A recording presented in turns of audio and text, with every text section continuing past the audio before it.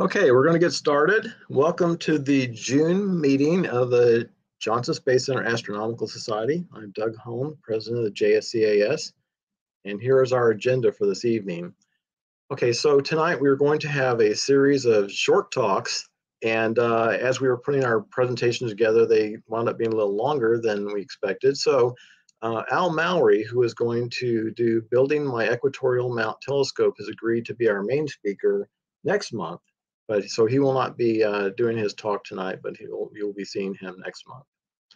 So during our presentations, if you have questions or comments that you would like to provide to our presenters, you can either put them as YouTube comments in the YouTube chat area, or you can email them to the email address below, jscslive@gmail.com. All right, so first up tonight, we have David Havlin, who is going to bring us EAA at the George Observatory. Take it away, David. David, you have a go. All right, thanks, guys. I'm going to talk, as Doug mentioned, we're going to talk about EAA in the West Dome. There we go. What is EAA? EAA stands for Electronic Assisted Astronomy, and it does differ from astrophotography in that astrophotography has a little more processing that goes on. EAA can be processed very, very quickly. I want to stop a second and say, but there's a few of us that are dabbling with EAA. Our own Trevor has been doing an exceptional job with that as well. Some of the image I'll show tonight are also his. If you want to pursue this a little further, and I don't think membership is required, HAS has an EAA SIG. I'm a part of that, but I have to admit I've only been to maybe two meetings since the thing has since the inception of the SIG group. But they are always welcoming new members. Also, some of you may have heard about this unistellar EV scope. It basically works on the EAA principle. Our own Ed Malowitz has one of these, and Maynard Pittendray of the Astronomical League just gave a talk last month at FBAC on these. They're a little pricey, but they do an incredible job even in urban light polluted skies. So as I said, this is where we process short exposure images, stack them and adjust them for color and saturation, and then put them onto a screen. It gets it onto a screen very, very quickly. All you need is about 5 or 6 images, and you can begin to get an image out there. And EAA, it turns out, back in March of 2021, was the only acceptable way that the HMNS felt that the George Observatory could open safely in the midst of the pandemic. Otherwise, the George would have had to remain closed until probably very recently. To some, EAA is all the imaging they care to do. Joel Brewer at HAS and FBAC, that's all he does. He lets his kids do the processing because he claims to be colorblind, but he lets them do it. And I think his wife Becky gives the figure the thumbs up or the thumbs down, and the kids keep going, and he has a lot of fun. It gets you images very, very quickly, but you're not going to get that high resolution detail that you will see in Jeff Lepp, Doug's, or Chris's, or some of other of Trevor's images. It also depends what your personal imaging objectives are. EAA in the West Dome was done here off the Celestron C14. It's an F11, 3900 millimeter focal length, and it's mounted on a Paramount ME. The decision was made to use the same camera in all 3 domes so that ideally I could go to the East Dome and help out somebody who's driving that one, or go to the Research Dome and do likewise. So we all have the same camera. I'll talk about that shortly.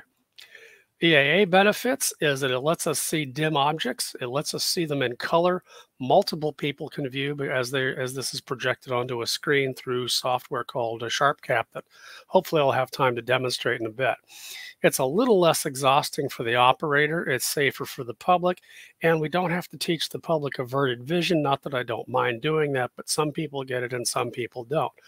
The visual benefits, of course, as we know, as you experience the photons with your own eyes, planets look a lot better. Stars do look a little bit better. but this does not require precise tracking. And it's a little simpler. You don't have to have all the fancy equipment. It's kind of tough to do EAA on a Daub that is not tracking. So you've got some equipment considerations to deal with. Also, to be honest, and this is a personal opinion, when we lose Orion in the latter part of March, up until where we're getting about right now, the sky is exciting for us astronomers, but it's kind of boring for the general public. Unless you've got a decent aperture scope and you're pulling in modest-sized galaxies or globular clusters, somebody's out there is going to argue, and that's fine. There's not a lot out there to see that we can quickly show to the public.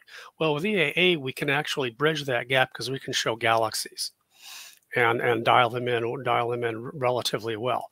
I've had somebody look at Orion, and then I had to change to another object in the West Dome, and I went to an open cluster, and they looked at me and said, "Is that all there is?" It's like, well, kind of anticlimactic. I couldn't quite pump up the open cluster very well. So anyways, moving on. There are things to ponder. And it's not to be salty at visual, but as I said, I kind of took the thunder out of this.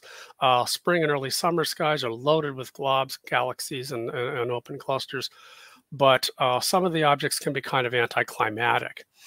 So even if we go to full visual, as we're starting to in the at the George Observatory, many of us TOs feel that EA will still have a place, as it can show detail, and even with short exposures, will show things that can't be seen visually. So the dorky, catchy term is EAA is here to stay.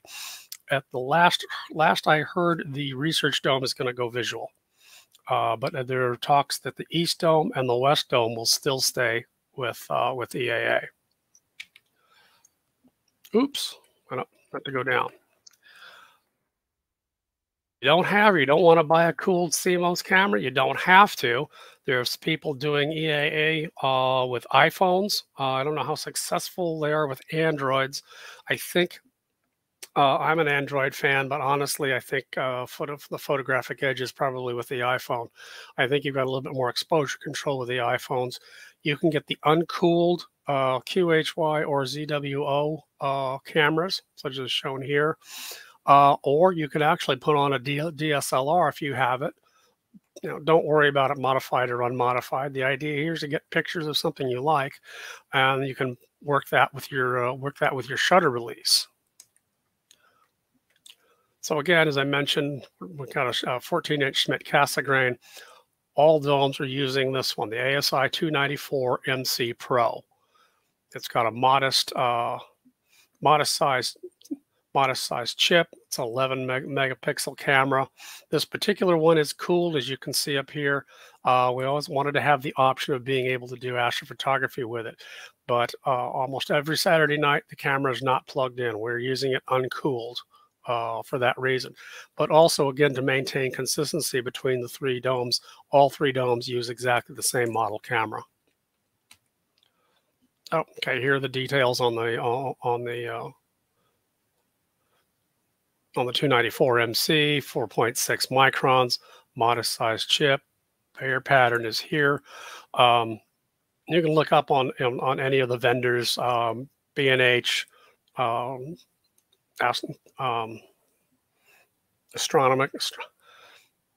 Astrometrics.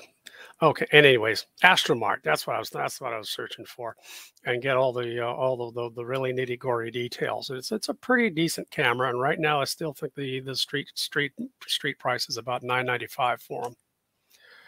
When you plug in, there's a solid choice for all three domes. When you plug into astronomy tools, and you punch out the camera, the focal length, CCD pixel size, whether or not you're using a reducer, this tool tries to give you a general idea whether or not your camera is going to, I believe what's called over or undersample. So as long as you're kind of in the green, it's a reasonable choice. And then if you're kind of if it strays outside that, as it does, oops, that was a hidden slide. Sorry, I had all three domes on this program, and it turned out the 36 is a bit too big for the bit too big for the 294 camera. The bar is way down here into the blue, so we need to probably find a different camera for it. But again, you're welcome to that website. Check things out with your scope and possibly your camera of choice. To drive the scope, we use SkyX, as you can see here. The West Dome actually died, I think it was the weekend before last. Excuse me. The aging computer that's still on Windows 7, the power supply finally gave up the ghost. And when you've got a computer that has survived as long as it has in the swamp, you know, give the computer its due burial. But we need a new computer, and right now, for that reason, the West Dome is currently down. Sits there and stands on this. The Paramount is driven by the SkyX. The new version of SkyX has to have Windows 10, so that's already mandating the purchase of the new computer. In the West Dome, we have a little things called cable management. I know anybody that's done astrophotography, cable management and tie wraps, you're usually one with the tie wraps to make sure all the cables don't get tied into each other, or as the scope slews in any direction, the cables don't bind. Well, this one is actually what controls the sash in the West Dome. And then when you sit here with the camera, the one cable ties to the camera. This is actually the coiled one. Actually runs the joystick to the Paramount. You've got a communication table, power cable, and then you've also got an HDMI cable, because on the other side of this computer, we've got it connected to an HDMI cable that runs outside, and we're showing this on the outside of the dome through monitors. All the domes were doing this. And then to make matters worse, and this is back in February where it was cold, unlike now, because of all the cables laying around, you had to know and feel with your feet if you had cables on top or underneath and whether or not it was safe to step. As such, the West Dome was a little bit of a hazard, and we couldn't have people in there other than the operators, and the operators had to be very clear with each other where they were and where the cables were. So obviously you don't continue to step if you're in this situation.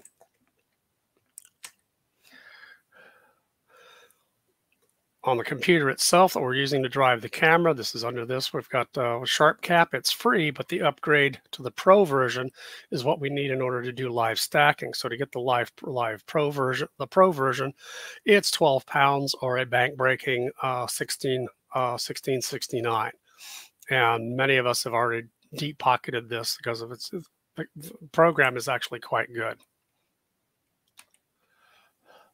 So have the computer, your mouse. This is tying up, literally coming right up here, ties to the computer.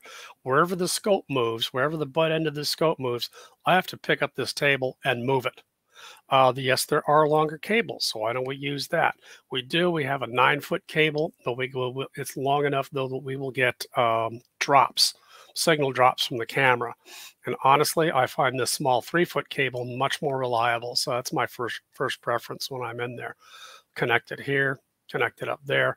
I'll just pick up the table and move, and then I will plug the power cord in either the wall to the east, or way over on the other side, the wall to the west. And as I said, I'll just pick up this table and move it around. East Dome has the luxury of having undercarpeting cable, and they can they've got a credenza for the 2 monitors, and maybe we'll do something like that for the West Dome. But right now, you work with what you've got. Back of the cabling of the mount here, communications. These two communicating to the computer. This drives the joystick, and this is draping down. This is actually what operates the sash up top. So you can see it's kind of a busy place, and it's not some place where we have more than welcome to have volunteers, but definitely not volunteers who like to run. It's not a good thing. Now, what I can do here is this is often a convenient thing. Here's where am I? There's a mouse. We've got the inside of the dome here, and we've run it all out here to the outside monitor. And it's a modest monitor. It's a 30-inch monitor. And at that time, let us have people observe social distancing and see things on the screen. One of the times when the moon is out, I will actually I'll actually bring my laptop and run fire capture. This is fire capture, not Sharp Cap. But what it lets me do is actually bring the mouse and the joystick, which you can't see in this photography, in this picture. I tried to muck with it to try to show these, and I completely obliterated the whole thing. So you just have to take my word on it. There's the joystick to the mount, and then here's the mouse. So with the mouse, I can control what's going on in SharpCap. And with the joystick, I can actually control the scope and walk it around and give people guided tours of the moon. Connie says I'm in my element when I do that, and it's probably true. Okay, so to work with it, the electronic assisted astronomy, we're using SharpCap, and here's a thing of SharpCap here. This was actually the night that Joel Brewer helped us get the horse head that you can see here. It does let us see things that we can't normally see visually. These are done, as I said, with short exposures, and I'll talk about those shortly. The fun thing of the operation of the West Dome is the tracking. Challenges depending on the scope or the dome you're in. East Dome requires tracking. Research Dome requires tracking. The West Dome, fortunately, with the Paramount, has got a little bit of drift, but it's tolerable. And sidebar to Trevor, it's actually been greatly improved when Jeff Lept helped do a minor realignment to Polaris. Focus is the major challenge, especially on the screen. It's very difficult to focus on the screen, and we periodically need to check the collimation. Now, Jay Thomas of FBAC bought one of these nifty tri-Bahtinov focus and collimation masks, so we can kind of have the best of both worlds. We can use it for collimation and focusing. And as you can see here, what you're looking at here is the star pattern you would get in a star, and this is where it's focused. And you can tell because all the radians that are coming off all around the 6 points are all fairly equal. And what's important is the lines going through dead center in each of these center axes. As long as those are dead center, tells you that the scope is collimated. If the collimation is wackadoodle, that center line will be off, and you can go that way. You can also do the old star method, which is what we've done before. Actually, the last time Tracy asked me to check the collimation on it, I did have to make an adjustment. And I'll be honest, I used a combination of the tri-Bahtinov focusing mask and the old star concentric circles in an out of focus star. David? Yeah. Back on the SharpCap, what types of parameters can you set for live stacking? Let me answer that when I can get to I'm going to try to actually do a live stacking. So if it's talking about color balance and things like that, let me get to that when I get to that part of the demo. I actually have in the background SharpCap and a quick and dirty set of data files of M42 that I'm going to try to work, / bluff my way through. All right, thank you. All right. So for the first basic steps, as you swap the camera for the eyepiece, because the focal plane is different, they're not parfocal.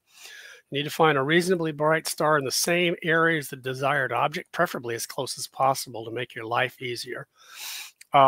Center it in on the spotting scope, focus it in with a Bahtinov mask from within SharpCap, and you're looking at the result of the Bahtinov mask on the screen. Then swing over the desired object and you presume it's focused. Now the focus will change through the evening as a function of humidity. I have found even focusing on the moon will be nice and crisp, and then not half an hour later with a change of humidity, I'll need to go back and readjust the focus. In SharpCap, we initially work the gain exposure to see the object on the screen regardless of the noise you're going to have. Usually medium to high gain, and that's high gain. It's 179 here in this snippet example. I'll run it as high as 200 and have 5 to 15 second exposures. Exposure line here is not shown. Once there and you've got an image, then we work both down to reduce the noise, and then we start stacking. The only processing is via SharpCap. We work the gain down to about 120. That's when it has its inflection point and where it starts getting more sensitive. But I've had it at one point where I was able to have a gain of about 120 and have M42 clocking in with maybe 3 second exposures, 2 second exposures at times. And we just readjust the colors and go from there. There is no Photoshop at this point. Technically, the minute you start pulling Photoshop in, you're doing astrophotography. But the idea here, understand, is we've got people wanting to see what's up in the night sky. So the idea is speed is to get the image up and processed and on the screen as quick as possible. So training in the West Dome has been a challenge. Normally, pre-pandemic, all we had to do is get you up on the C-14, care and feeding of the C-14, SkyX, and basic dome operation, and you are good. Well, now of recent it became, but now we got to figure out the camera, EAA, and figure out sharp cap. Now, some I like Don Selly of HAS's point of view. EAA can be a gateway drug, if you will. I could just say people could go, oh, this is kind of cool, this is kind of fun, and it leads them into full-blown astrophotography. Again, though, some people are more than happy with just EAA. Then ideally, to get certified, you got to combine the two and combine everything. What helped me leapfrog a few things has been my experience with lunar imaging, even though I use a different software platform for that. So as I said, we work the gain exposure to see the object, and we go from there. Okay, let's go in for some actual images. This was actually imaged by our own Trevor Quinn back in April of 2021. He and I met up down there. The actual number of exposures and the exposure itself escapes me, but as a rule, these are everything I'm going to show you is going to be anywhere between 20, 25, and 60 to 100 exposures, and the exposure length can be anywhere from 5 seconds to 15 to 18 seconds. But he nabbed this one of M51. And you can see spiral galaxy. You've got decent structure. You've got some of these little wisps. You've got that arm coming up and coming out. You might get some of this visually, but you wouldn't get all of it. Now, granted, there's Trevor's image, and then over here to the right, unfortunately, is now the late Lloyd Overcash's spectacular image, where you can see quite a bit. Now, this is the difference between astrophotography and EAA. Trevor and I grabbed this. Trevor did all the work, so I shouldn't even include myself. Trevor got this image and worked this image up in probably a good 10 minutes. And then after that, we just let it stack away. Integration time was an hour and 3/4 for Lloyd's image. I don't have any data how long it took him to process, but I can tell you it probably took him a while, experienced though as he is. There's another one by Trevor, M101. You can see all these little wisps that are coming up, and these are coming up with these really short exposures. But the cool thing here is you're actually seeing the structure of the galaxy. Trevor Quinn also got this one. I think Jay Thomas also wanted to fight for this one. M82, there's a little ripple in here that is caused by, I believe, I don't want to say a supernova, but there's a cause for that little ripple. I'm sure if Justin's out there somewhere, he'll tell me what it is. But you can almost see a little dip up here, a little dip over here. I mean, this thing is 12 million light years away. One of the key object things, you just can't go for any object you want. You've got to, where's my control key? There it is. You've got to find objects and be careful of objects that have a certain level of surface brightness. Then you'll be able to nab them real quick. If they have a very low surface brightness and their overall magnitude is pretty low, EAA is going to have a little bit of a problem. You're going to be looking at very long exposures. And the problem with long exposures is if their focusing is off or your exposure is off, you won't know until the next exposure is done. So if you have an exposure of 23 seconds, you have to wait until second 24 when it starts over and you get the new image to try to make a correction. And then it's kind of a guesstimate how to make that correction. So we can kind of save ourselves some of the headache by picking objects that have decent surface brightness. M57, one of the more visual things that we can see, might be visually, but just not in color, and trying to get people to look at that through a scope. Telling the public about inverted vision sometimes doesn't end well, but if you got EAA, you can actually pull it in quite a bit tighter. I pulled this in October with the C14, and I was absolutely doing handsprings because I didn't think I was going to be able to pull out that center star. But actually, not only pulled out the center star, pulled out some color. It was a pretty decent image. Jay Thomas really wanted. Oops, I did not want that. Jay Thomas and I one night, he had a burr in his backside. He wanted M77, 55 million light years, fairly dim, but you could actually get the elements of the spiral in this. And this is another galaxy just off to the side here. I'm sorry, that's a star. These little guys over here, but getting some structure here. He fought for about 20 minutes to pull up the image. Once it was there, it was on the screen. It worked out really, really well. Orion Nebula, and this is EAA. This is not astrophotography. You can see the little guy, the running man over here. I'm sorry, the other one over here. And you can get all of this structure out here. It becomes kind of a, I won't say a battle, but it now starts becoming an artistic thing. If you really want to pull out the reds, then you want to pull the red slider out a little bit. You've got your trapezium right here. I'll show you that when I get to the demonstration side of it. Honestly, I've shot this so many times over the last 4 or 5 months. I'm not sure who took this one. I usually grab all the data that everyone has taken off the West Dome computer and I bring it home. And actually what I do is I practice over a little bit on Sunday morning on just processing. Because the idea is you want to get this going quick, particularly if you're in the dome. You don't want people standing around twiddling their fingers, belly aching that they paid to see something and they're not seeing it. So you need to be kind of quick. So I'll take other people's data and practice pulling out the images. There's the EAA image. This one was imaged by Chris Morissette of HAS, and he did this out of a 2-inch refractor. Total integration time, he said, was about 2.5 hours. This is one of his first astrophotography images that he did. He said it took him over 18 hours to process this. Now, since then, of course, he said he's managed to get it down to about 3 to 4 hours, but this was just done, and I'll probably be able to do that for you tonight. But there is a world of difference in the quality, so it depends what you want to do. So yeah, this is quick and dirty and easy, but this gives you the structure and all the detail you want to see. So I can see why this can lead to this. Yeah, it can lead you into astrophotography if you're not careful. Again, here's the Horsehead designation, Bernard's 33 and Orion. Joel Brewer is very experienced with sharp cap. I'll mention him shortly in another couple of slides.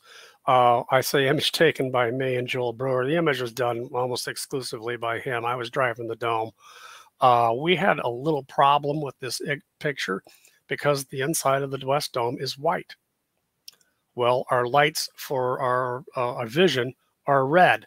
Guess what we were fighting? We were fighting a red glow in there. We had to actually almost turn the inside lights off and then try to shield the screen because we were starting to get an internal reflection from inside the dome of the computer screen from which we were trying to process this image. So it's a long-winded way of saying our own screen image was hampering our processing of this image. So we had a few things to work out.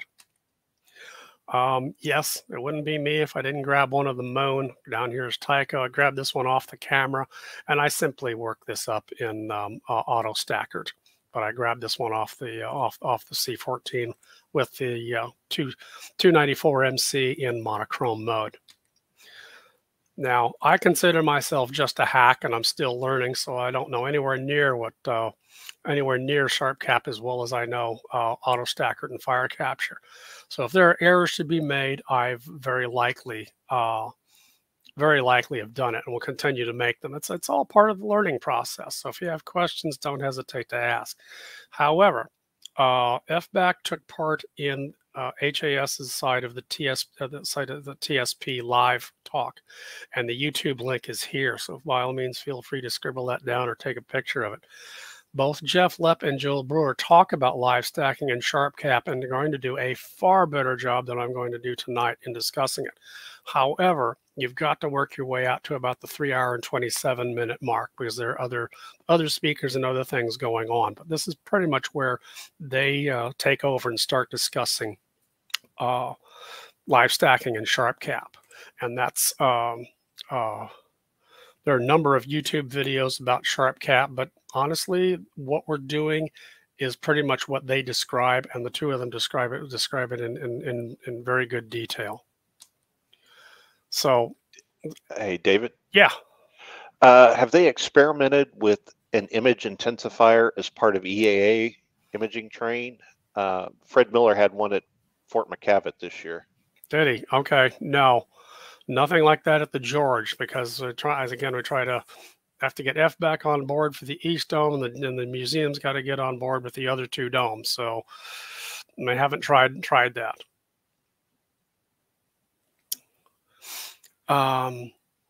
Okay, so on to work my way through some stacking. I can talk briefly about the data sets.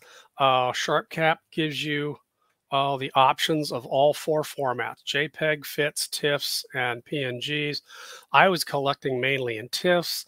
Jeff is a purist as a astrophotographer. I won't mention names here in this club, but some people here might prefer FITs. The data is very well preserved, of course, in those. It's actually an astronomical format. As I said, mistakes were to be made. I made them. I initially collected everything in PNGs. There's not a lot of data kept in PNGs. The same files that are PNGs that might be 185K are going to be close to 24 to 28 meg in a FITS file. And I would say collect in FITS if you think you might want to take it to the next level. Take it into Photoshop and other things where you're going to have more data to work with. But I'll be honest, the pictures that I took before I set the defaults in SharpCap are here in PNGs, so it's fairly limited. Okay, I am going to change screens real quick. I get out of that, drop that. I'm going to come up here into SharpCap. Now, this is SharpCap as it would normally be as you come up. I don't want to give the whole tour of the software, but you can pull down SharpCap very easily and get the feel of it. You can come over here into the camera selection, and it's got a OBS virtual camera. It's a web. There's a HD Pro webcam that you can connect to. If you have a camera that you can connect to the computer, get the drivers that are needed to make the SharpCap recognize your camera and go from there. I have my QHY lunar camera connected. I've got my 40D ready to go with it. And since I've used the 294MC, I've got the 294MC drivers in place and those will all show up there. When you connect it, it connects to your camera. SharpCap thinks you're ready to do business. It starts taking pictures. And all of a sudden, when I connected it to my 40D, it started taking pictures right there in the living room. And Connie says, how come your camera's clicking away? Well, it's snagging pictures of the inside of the lens cap. So there you go. Output format, SEER file would be a video file. I normally would do that as a WMV. This would be the place where, let me go with highlight the mouse again. Oh, it's not. This is not PowerPoint. Okay, sorry. Output format, this is where you would pick the output format you want for your pictures. Resolution will always be at the camera maximum. And then camera controls is not maximized here. Let's see if I can play that game. You get image control. It's somewhat limited when you don't have a camera actually put up to it. You can do darks and flats. You can do the basics of image processing with it if you've got darks and flats. So I'm going to let it go at that point. As I said, there are plenty of YouTube videos on just getting started with SharpCap, but then the actual active live stacking, I would again encourage you to go look at that one video. So I'm going to come up here to camera, and I'm going to go down to camera, folder monitor camera. That's the one I'm going to need to use for this. And what it is, I come down and browse, and it's already looking in my desktop where I've got M42 test files, and they're all PNGs.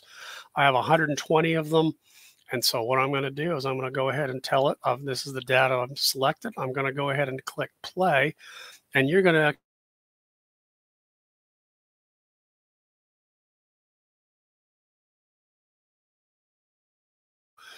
I'm going to go ahead and hit it. Oh, okay. I hear you, Trevor. What's up? We lost your audio for a second. Oh, whoops. Not by intent, I hope. So I'm going to go ahead and hit play. And I'm going to see how this goes. And there is, it's stacking in, and I need to, there we go. Come in here as it comes in, as it piles in more data. You can see it stacking in. Now this is a lucky stack. It's coming in nicely. They normally don't come in this way. Sometimes they'll come in all cattywampus. Colors will be off. That's how it first starts coming in. And then you have to come in over and see over here in the overview where it says frames stacked or frames ignored. That's going to be the function of your telescope. There are other things in here I can show you, but it really won't do much good as far as the drift graph and stacking menus. I don't think that, no, that's not going to show me anything, and I don't think drift will either. Yeah, okay, that's going to give me the general drift of the pictures that were entered in as it goes. The alignment will let you know how well your camera, how well your mount is actually working. And as a sidebar, SharpCap apparently has an exceptional polar alignment feature in it that many use. Even though they may not use SharpCap for their actual image capture, they use it for polar alignment. Now, I've got this one here, and it actually swallowed all 120 PNGs. Let's see. Do an auto stretch, and then it's just a question of playing for the what you want as far as your image. You can gack it up, blow it out, play with it. That's the whole idea. Now, the other thing is that we're discussing in the FBAC Club, and it'll be open to other people too. And I have no problem putting this data set of these figures in a Google Share Drive, so that if you get SharpCap and you get the Pro option, you can pull this data down and play with it. And what I would do is I would include my version of what I think is a good stack, and as well as the data files, and it's kind of a friendly competition. See if you can do any better. So I'm going to fix what I screwed up here. You can actually click on these, and you can slide them. You got the sliders here. You can also click it above and down. Let's see, where am I going? I'm going that way. I need to go up. Let's bring the blues down, because the blues are the ones I really screwed up. This one is more your gross color palette adjustment. This one over here is your fine adjustment. So I'm going to muck with that one a little bit too. And that stretched it out. And now here it is. It's really, as I just said, it's how much art and taste do you want to put in? How much detail do you want to put in? I really like the stuff that's hanging up here. But if I make the adjustments too much, I really come in, some people would say, oh, no, that's what you need. No, I don't believe it. I want to have it elsewhere. I want to move it where I can actually begin to see some structure. The idea is play with it and figure out what you like and what works for you, and what are you trying to show in the image. Now, I've gotten the structure of these clouds out here because I'm really interested, but I'll be honest, I've totally blown out the trapezius. Well, if I want to try to get the trapezius back, oops, wrong way. I need to really kind of tighten down. Let's see if I go to the outside a little bit more. Let's come back on the inside. Okay, there I might have the 4 separate stars, but I've lost all the resolution and detail of the really nifty structure that I like. So it's how you want to play that game. This is score 1 for astrophotography, because I think, as Doug, Trevor, and Chris can tell you, you can make exposures for here, and you can make exposures from here, and try to get a good artistic blend. That's where EAA may not go. So I tend to like trying to get an overall picture of the whole structure of what I'm looking at. And as I said, I really enjoy staring at these clouds and all of the structures you can see out here. So without belaboring it, I'm going to call it there. That's the demo for SharpCap that I wanted to do. And as I said, I could turn this and have it saved as a final image, and I have no problem sharing that data because these guys are details. Okay. These are TIFFs. These aren't PNGs. Okay, my mistake. I've also done this with PNGs. So this is obviously way too much to email. I would have to put these up on a, on a Google Share Drive. But I have no problem sharing any of the data that we've generated in the West Dome. So I'll be happy to call it and take any questions.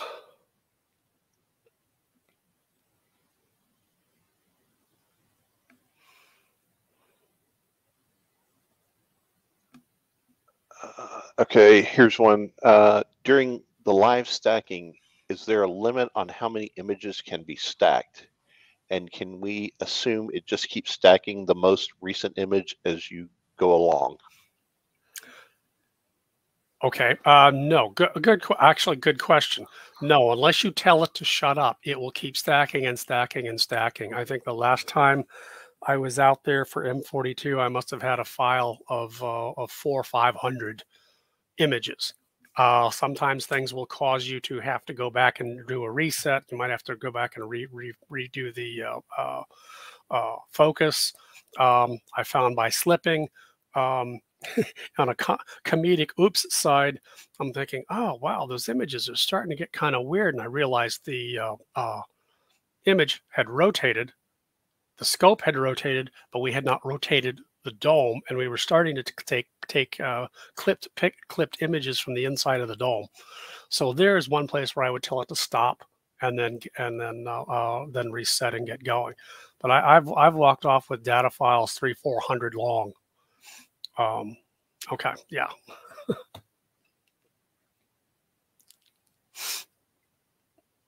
Anything else? I don't see anything else, David. I'm going to go ahead and send it back over to Doug. Okay.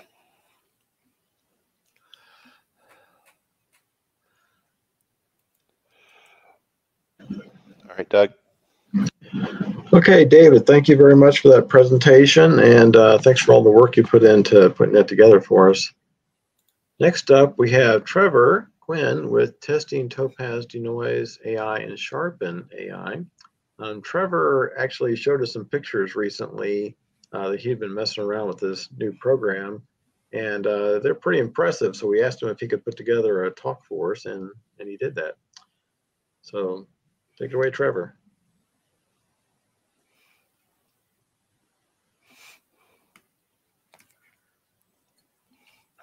Thank you, Doug.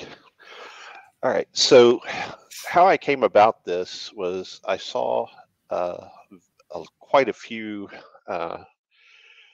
discussions about using this with astrophotography and what it can do on some of the discussion boards. So I was intrigued. I wanted to take a look and said, is this thing really worth what everybody's talking about? So that's what brought this about. So let's get started with testing Topaz Labs, denoise, and AI sharpening.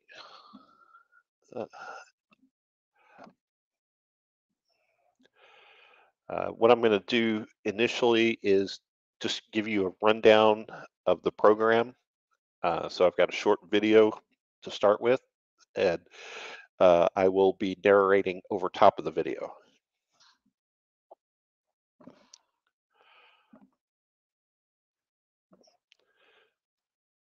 Okay, so this is the general interface, and what I'm going to do is I'm going to go ahead and load in one of my already processed astro photos, and we'll take a look here. I got to find it in the list,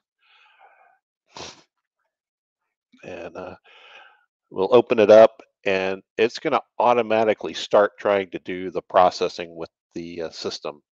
Now there's several different views that you can look at, and this one, it's kind of a reveal as it goes, and once it finishes, there's a status bar down here at the bottom, and as you can see, when you move that slider back across, it in this mode it is without, and then you can get a side by side of what the process looks like. And you have these modes, these AI modes right here. And now this is showing 4 of the AI modes all at once, and you can pick which one you like. And I've got it set for with their auto settings where it's making the it's taking and looking at each of the images and determining what settings it thinks it needs. And if you choose to adjust those further, you can. It just takes it off of the automatic. But as you can see, it's now finishing the 4th one. And in this, it really does a good job at clearing out that noise. And what I'll do is I'll zoom in here on these 4 images, and you can see them a little bit better as they do their process.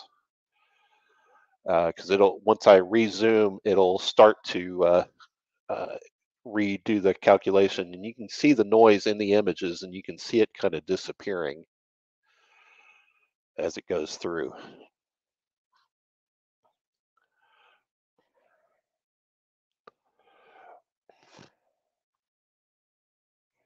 And that's about all with the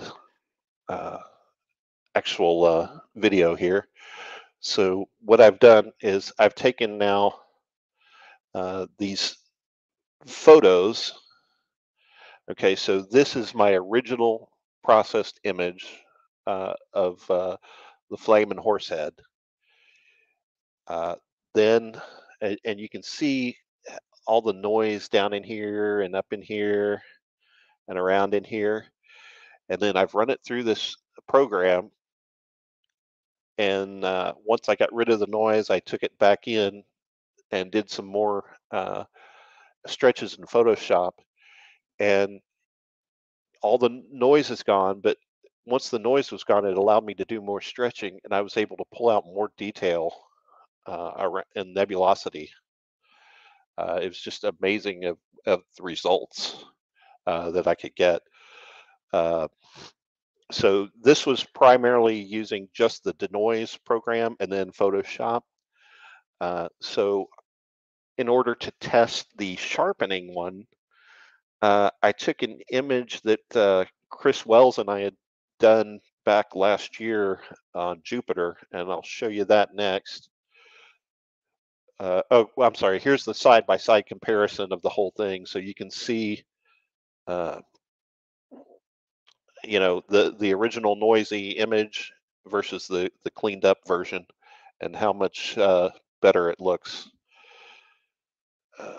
and more detail that I was able to bring out because of the reducing the noise. Okay, here's the now here's the Jupiter image. So you can see it's kind of noisy, or it almost appears out of focus a little bit. So on this one, I actually used the Sharpen AI and the denoise programs.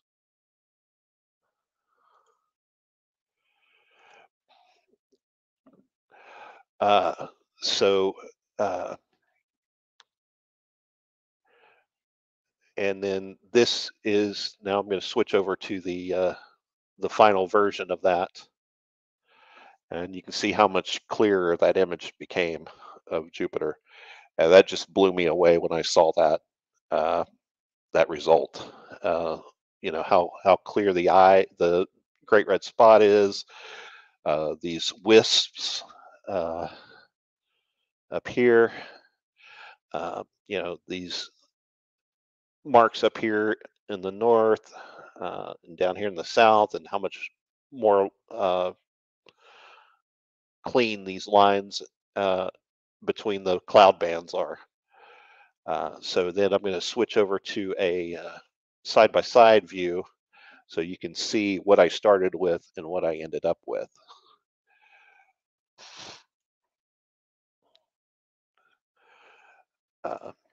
So then moving on, wanted to just kind of talk about the program itself a little bit more. So the program, they've designed it to where it can run as a standalone program, or each component is a standalone program, and it can run on a Mac or a PC. And then it can also be utilized and can be invoked from within Adobe Lightroom or Adobe Photoshop. So you can be processing your image in Photoshop, reach out from Photoshop, invoke this, do your stuff here, and then hit apply, and it brings it back into your Photoshop. And when it does the reach out, the image, or what I showed in the video earlier with the layout of the program, it looks exactly the same when you reach out from Photoshop versus it being the standalone. Additionally, they have a third product that I'm not covering here, but it's they call it Gigapixel AI, which is a resolution enhancement tool, and they claim that you can increase the resolution by about 600%. So let's look at a little bit more. So here's the website for Topaz Labs. They have tutorials on YouTube on how to use the product. Pricing.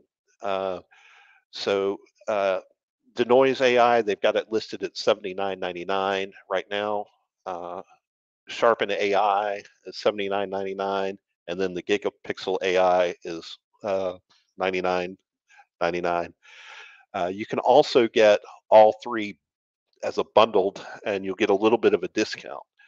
Now, I happened to catch it on sale, and I got the bundle of all three for $160, so $159.99. And it's just an amazing tool, and I was, really blown away by the results that I was getting out of it. And I think that's it. And I thank you. And if there's any questions, please let me know if I haven't covered anything.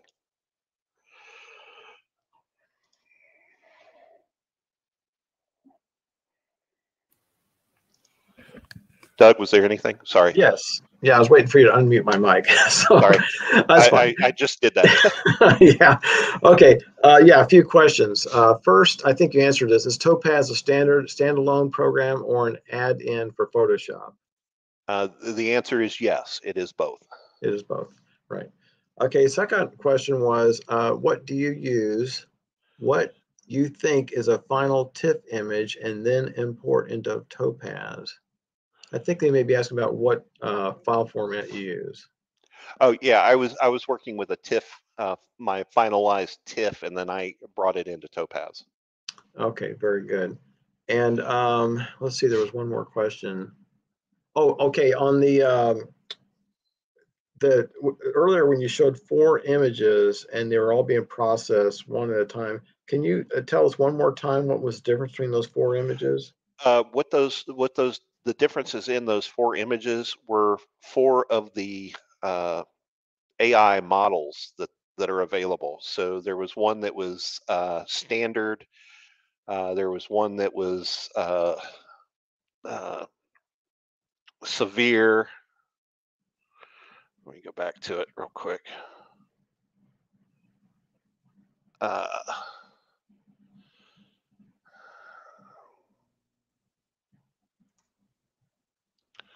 Yep. I'm looking at the video again real quick because I don't remember, but yeah, there was a standard. There was one that was, I believe, is clear, severe, and something else.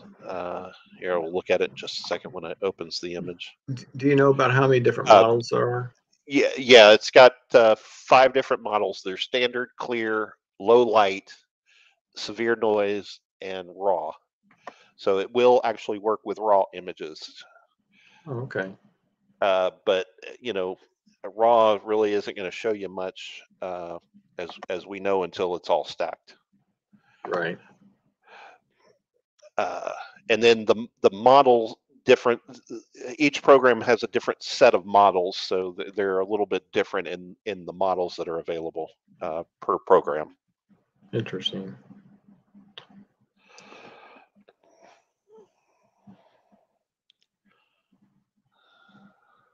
Okay. All right, great. Anything else?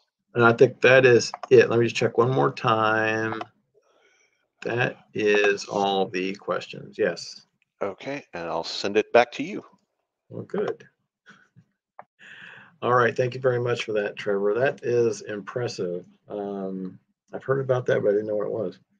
But that's definitely a very interesting tool.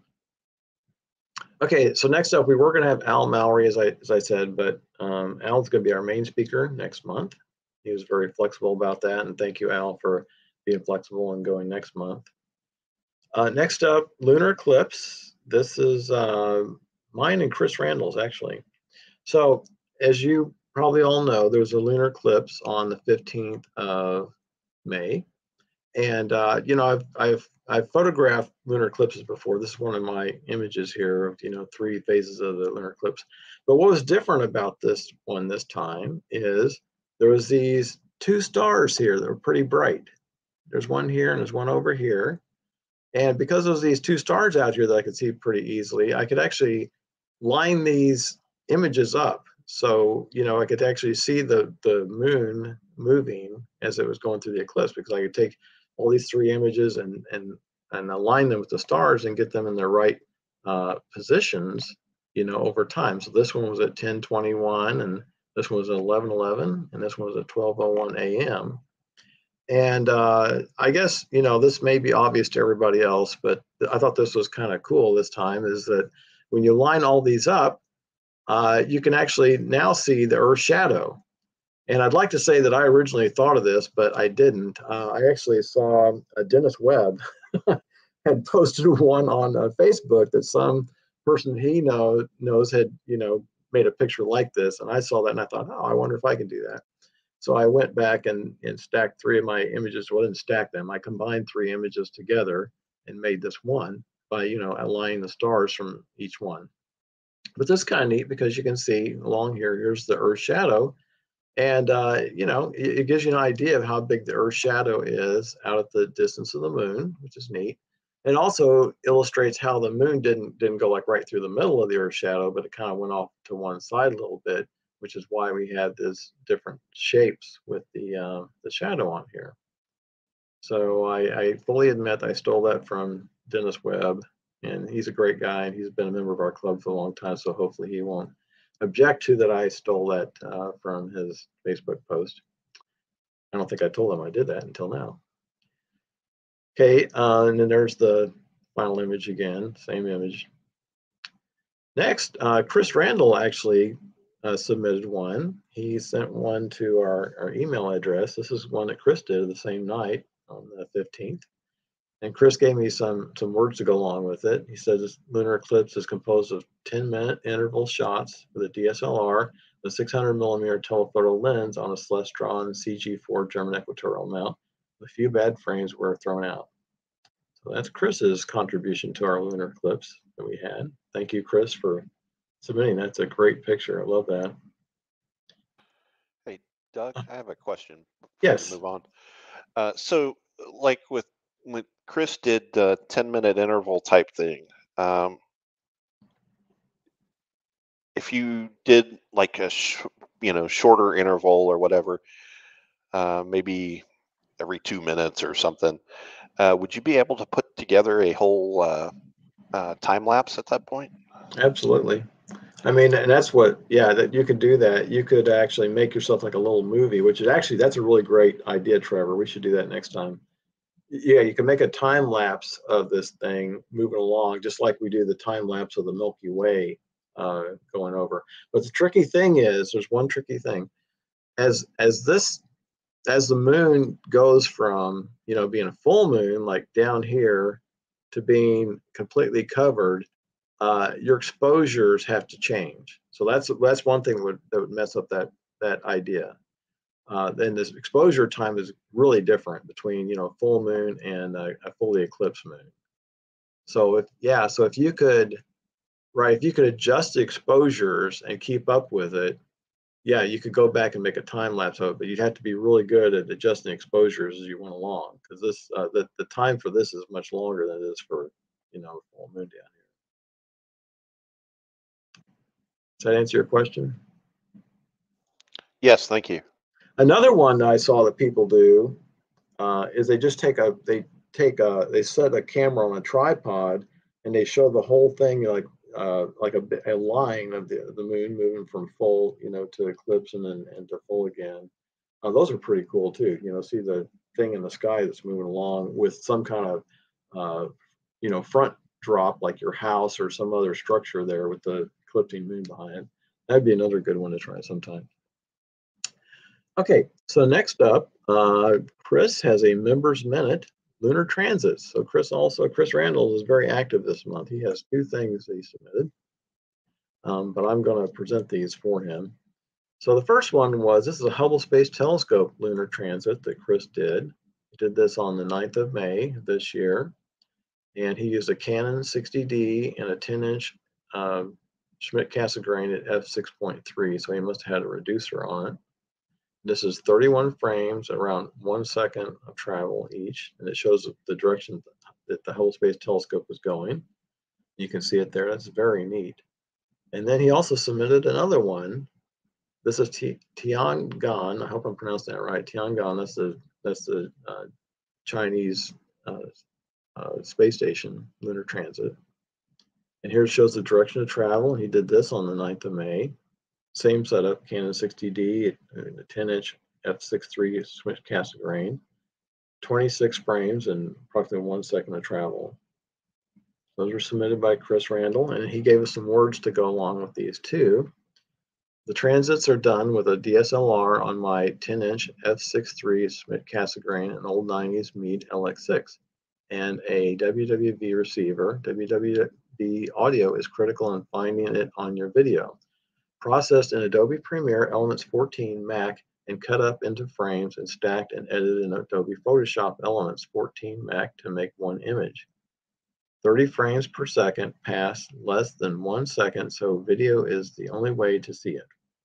Predictions come from transit-finder.com.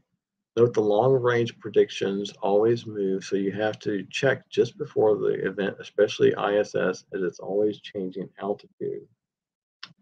So that's, one thing I'm thinking about this is it's really great because, what we're seeing, David showed us EAA at the George Observatory, electronic assisted astronomy, and Trevor's showing us a new cool software program that basically I didn't know about it, and probably most of us or some of us didn't know about it. But it's kind of nice because you can see different people are doing different things, and we're all kind of contributing to this and teaching each other about these things that we're experiencing. And appreciate everyone's participation because it's a lot more fun when people participate and show us what they're up to. All right, so next up we have Hey, David. Doug. Oh, I'm sorry. What? Sorry, I missed a question when your moon stuff was up. Oh. Okay. And the question is, with the varying phases of the moon, did you bracket at each photographic step? That is definitely for sure. Because these exposures, exactly right. To get these exposures right, you try a bunch of different exposures, and then later on you see, well, which one came out right. And I can't remember right now how long these were, but they were on the order of a second or something like that, or 2 seconds, or 3 or 4 seconds. Actually, now I do remember, like 4 seconds and 8 seconds and 6 seconds. So so each one, like at the 1111 one, I would take a bunch of different times, exposures, and then later on I go back, like at 1111, I take maybe 10 exposures of different times, and then go back later and see which ones turned out, like I like them. Also, I'm going to make one more comment about this. Now I'm thinking about it.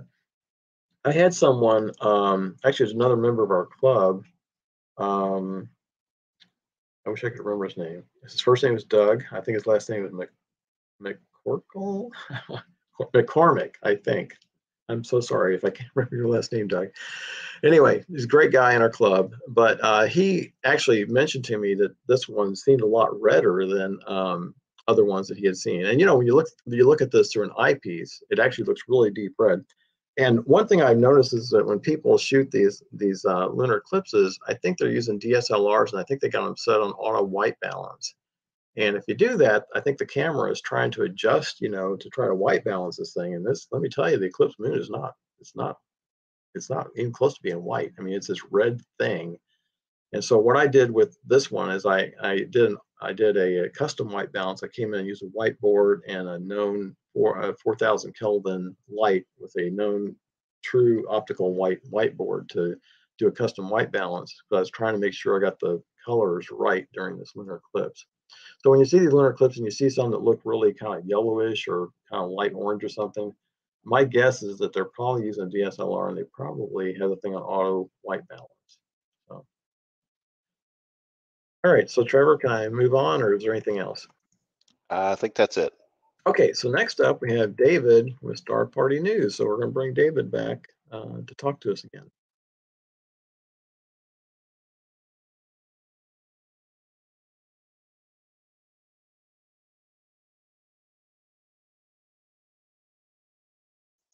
David, I can't unmute your mic. Got it. I was waiting for your go signal. So there you go. Yeah, you're up.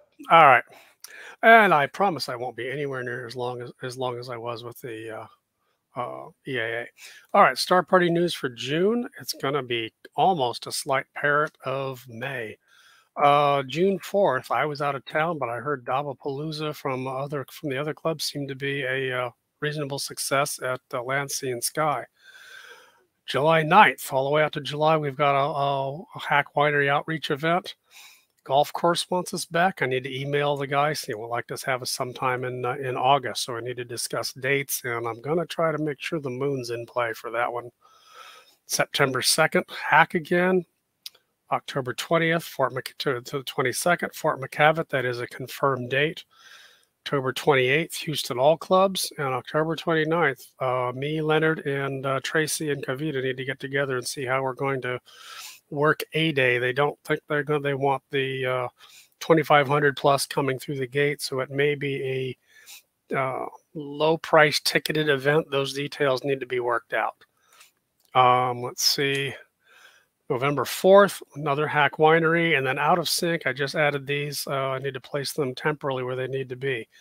We've got enough people going to, as Doug mentioned, enough people going to Okie-Tex and El Dorado that I think we need to put these on the calendar. I won't say permanently, but for as long as people are going. Okie-Tex, September 23rd to October 1st. El Dorado, October 24th through 29th. That'll be a new moon because the following weekend is first quarter for Astronomy Day. I've been chatting with Paul quite a bit. Mazatlan 2024, if you want to make plans. Eclipse Tours is leading a trek to Mazatlan, where, according to Paul, will probably be one of the best land-based places to see the eclipse. The northern half of Paul gets these graphs on what the clouds were in certain areas, and he marks them follows them on the days that the eclipse would normally have taken place. And basically, if you're anywhere north of about Tennessee, the cloud predictions based on with the eclipse being what I think is on the 7th, the clouds north of Tennessee are pretty high and extremely low for Mazatlan. So that's why he set up a land tour. He's going to be on a boat tour for that, where the boat's going to tootle around in the Gulf of Mexico. Tamara Letty, Ted Blank, and myself will be leading the 3 land tours of 40 people each. He wanted me to emphasize there are only 15 spaces left out of 120. And that at the moment, Connie and I are the only JSCAS members signed up so far, even though this will be run under the JSCAS banner and under the JSCAS flag. Okay, moving on. We are getting back to things. We've got a couple of requests that we'll process them as they go. But I think I won't say we're out of the woods because we still have, what is it? B1 B45 and 0.5. We still got a couple of variants out there. We got to see how well the vaccines that we have so far are doing it, but people are ready to return to work. I came back from a conference and people were so hungry for face-to-face interaction. They didn't care if the meeting sucked. They were just so happy to be with other people. So hopefully this will continue, and the whole thing with COVID will continue to abate. So we'll just take the agenda as it comes. And with that, 70% of the earth is water and virtually none of it is carbonated. So for the flat earthers, it does make the earth, in fact, flat. That's all, folks.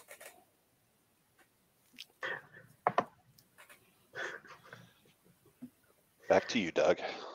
Okay, David, that was funny. The earth actually is flat. That's funny. I hadn't heard that one. Okay, very good. Thank you, David, for all that and for being our Star Party chairman. And yes, as David said, myself and some others have been talking about going Okie-Tex and El Dorado both. So, you know, it wasn't that long ago. We actually there were 16 members of the JSCAS at the El Dorado Star Party. So it's actually pretty well attended. So you all might start thinking about coming and joining us for those.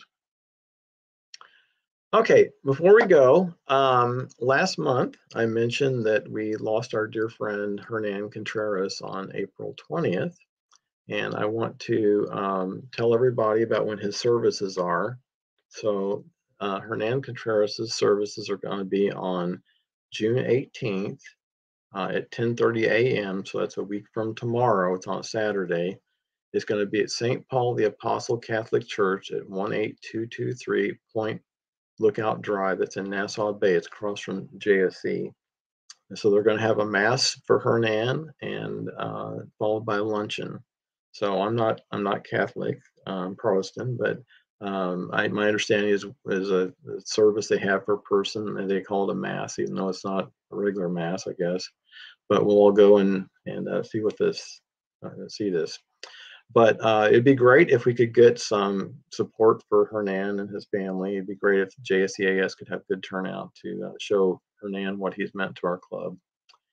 But I will also send this information out on the email distribution, so all of you will have that. I don't expect you to hurry up and write this down right now. I'll send it also out to the email distribution. But just in general, you can just be aware it's a week from tomorrow on Saturday at 10:30 a.m. in the morning, and I'll send out the name of the church and the address again. And we got Hernan's family a plaque made. It says, Hernan Contreras, dear friend and cherished member of the Johnson Space Center Astronomical Society. And hopefully we'll have an opportunity to give that to Hernan's family when we go to that on Saturday. All right, so that's it for this evening. Our next meeting will be July 8th, and we will have Al Mowry. He will be bringing us Building My Equatorial Mount Telescope. And this is actually, I'm looking forward to this. Al had his custom-made telescope out at the X-Bar Ranch this a couple months ago, and it's quite something. If you want to see some real workmanship and somebody who custom-made something from the ground up, this is it. And so this is telescope making within the JSCAS, and I hope you all can join us for that meeting next month. We're looking forward to it. Thank you for attending.